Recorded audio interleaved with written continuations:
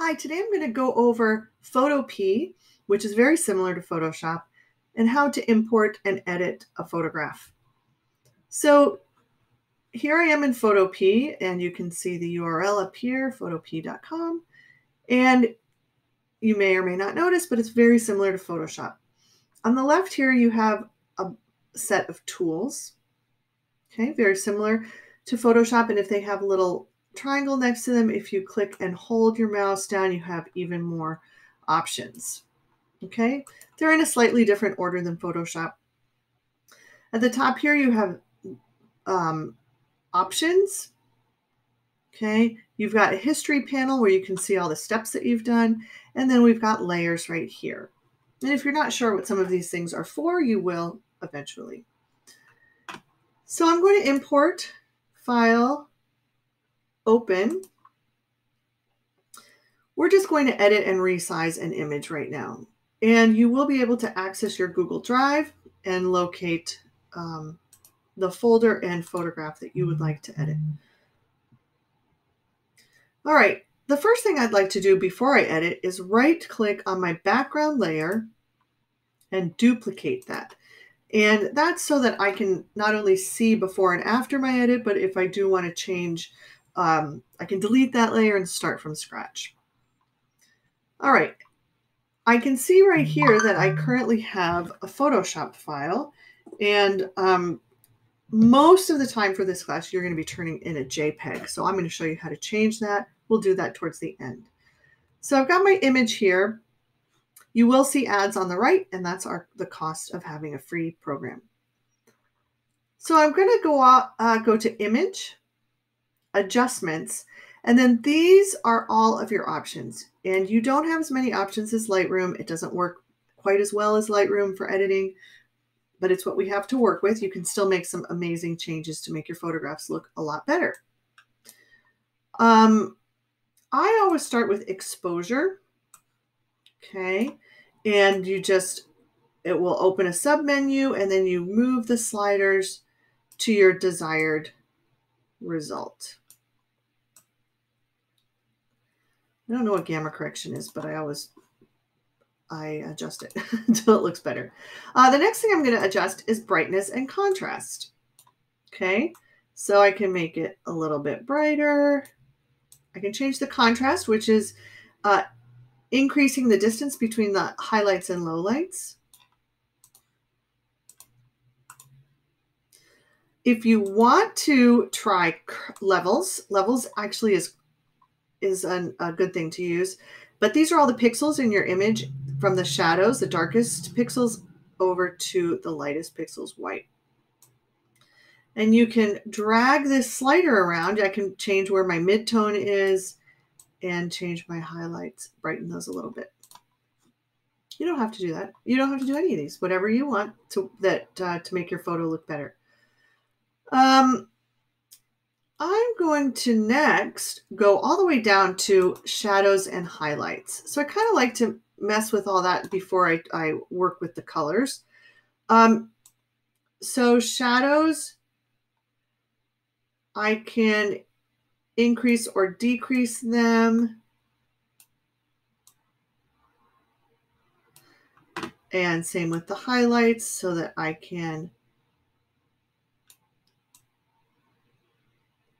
a ton of highlights in this. And adjusting the color just a little bit. Okay. Next, I might come and deal with hue, saturation, and lightness. Photoshop calls it luminous. And so this would be changing all of them, or you can adjust each of the different colors. Okay. So just be careful. Our goal for most of our assignments is for it to look natural. All right, so feel free to try other things, your color balance. You can turn it black and white and see what that looks like. Mess around with all these and see how they affect your photograph. And if I click on this little eyeball here, that's before, so I'm sort of not looking at that layer. and here's after. So I made some changes to this photograph. Now we need to save it. So we're going to go to File, and we want to actually export, because this is an online program. So let's export it as a JPEG. Remember, I talked about that. And these are all the different file formats that are available to you. So I'm looking up here at a JPEG. There is a size requirement for this particular assignment, and it's 5 by 7-ish, around there. Inches. So we want to make sure we are in inches and not pixels. We want to make sure that this chain link is clicked on. Okay, that means we're going to keep the aspect ratio. And here I'm going to highlight it, and I want to change it to 7. For some, this always happens. It undoes the link. You have to click it a couple of times. I am not sure why. There we go. Now, finally, you'll just notice that the height changes. And you can just leave the quality where it is and make sure you click Attach Metadata. All right.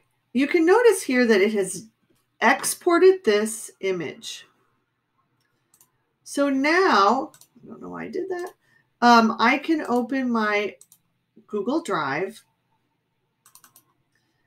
and it will be in my downloads folder, but I want to organize my image, and I want to put it somewhere where I can find it in order to turn it in. So I'm going to click on my photo class folder.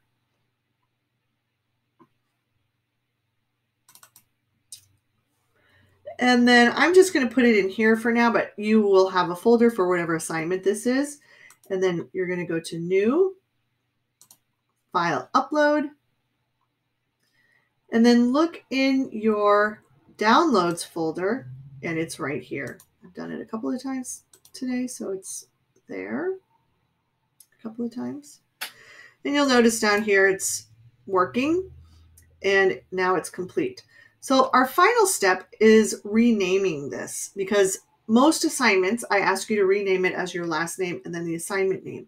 So all we have to do is right-click, rename your last name, and then the assignment name.